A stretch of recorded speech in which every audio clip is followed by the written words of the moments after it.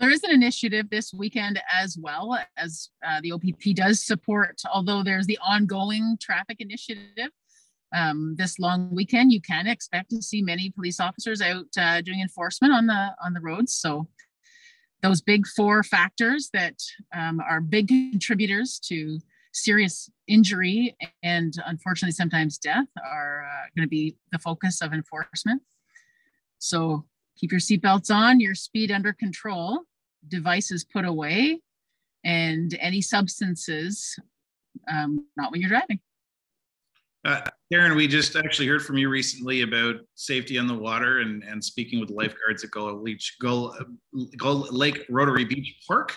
And, I'm assuming again that messaging is really what you're trying to push again on the water is respect the water and respect the lifeguards. Yeah, I think especially with the weekend, I don't know if the weather's looking sunny, but a lot of people will be heading on the water or to some of the public beaches. So just again, as a reminder, no substances at the beaches. And if you're going on the water, be sure to have your life jacket. Be sure to have everything you need and know your swimming ability, because it's going to be busy. People want to have fun, but you have to listen to some advice from the people who are trained to give that advice.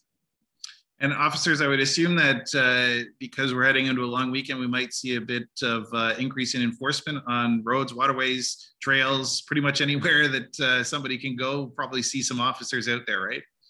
Yeah, absolutely. Trying to encourage that safe behavior. Fantastic. Any final words and heading into this civic long weekend?